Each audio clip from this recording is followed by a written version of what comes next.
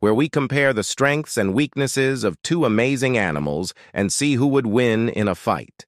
Today's contenders are the Tibetan Mastiff, a powerful and loyal guardian dog from the Himalayas, and the Leopard, a stealthy and agile predator from Africa and Asia.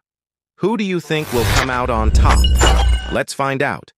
First, let's take a look at the Tibetan Mastiff. This dog breed is one of the oldest and largest in the world, with some specimens weighing up to 150 kilos. They have thick fur that protects them from the cold and harsh climate of the Tibetan Plateau, where they have been used for centuries to guard livestock and monasteries from wolves, bears, and even snow leopards. Tibetan Mastiffs are known for their courage, intelligence, and independence, as well as their fierce loyalty to their owners.